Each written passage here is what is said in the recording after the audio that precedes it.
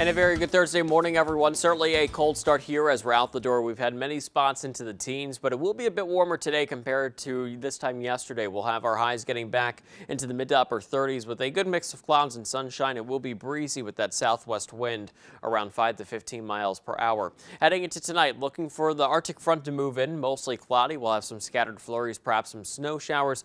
Any snow accumulation generally less than an inch for us, and it will be breezy and a lot colder. Temperatures drop into the lower teens, and normally colder spots will be into the single digits. Here's a look at your 7-day forecast for Friday. Not really warming up too much more, only into the mid to upper teens, and it will be windy to partly sunny as well. And then for Friday night, temperatures drop to near zero, so it will be the coldest night out of the week. Saturday, temperatures teens and 20s. It will be windy. We'll have a mix of clouds and sun.